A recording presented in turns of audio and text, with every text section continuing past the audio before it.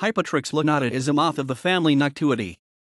It is found from southeastern Arizona, Chiricahua, Huachuca, and Santa Rita mountains, southward to the state of Durango and northern Mexico. The length of the forewings is 15 to 17 millimeters and the wingspan is about 31 millimeters. Adults are on wing from late May to mid-September, probably representing 2 generations. It is a relatively large moth that is superficially unlike any other species in North America. The forewing is a hoary gray with a large entirely black crescent-shaped reniform spot that is fused posteriorly with a black orbicular spot. It is most closely related to Hypotrix quindiensis, Draught, 1924, that was originally described as a form of H. lunata. It occurs from Colombia to Peru. Hypotrix lunata differs from H. quindiensis in having a smaller orbicular spot. The two sides of the black mark formed by the fusion of the spots are similar in size in H. quindiensis. The post-medial line is an even black line, and a regular series of black dashes in H. quindiensis ending in a black spot on the costa. The basal line is obscure, a contrasting black spot in H. quindiensis, and the hindwing is fuscous, not dirty white.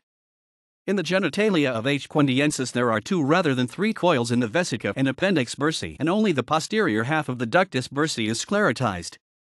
Hypotrix purpurigera and several of its South American relatives also have black reniform and orbicular spots that are frequently fused posteriorly, creating a wide V-shaped mark.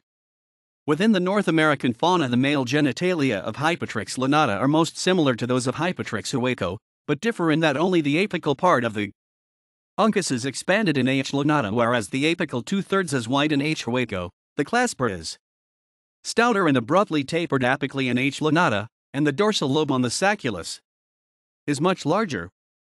The vesica is very different from that of H. huaco in having much more extensive basal cluster of spines and subbasal cornudae and a longitudinally ribbed basal swelling, and the vesica has 3 tight medial coils rather than 1 as in H. huaco.